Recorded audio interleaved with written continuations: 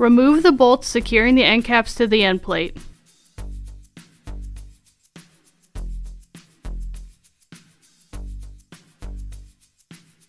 Remove the end cap and set aside.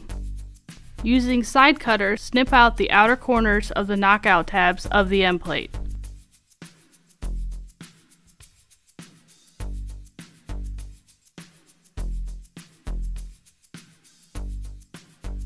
Remove the tabs with pliers.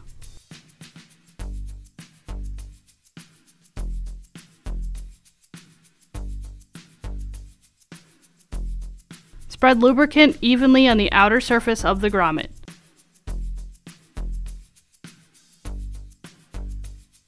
Position the grommet into the end plate port.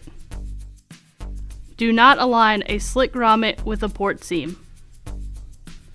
Position the leg of the L bracket over the ground stud and pull back the cable. Loosely secure the L bracket to the stud using a lock washer and nut.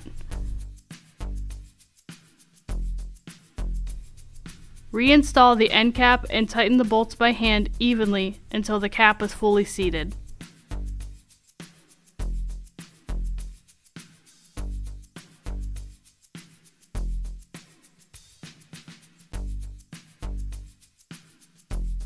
Tighten the nut to fully secure the L bracket onto the ground stud.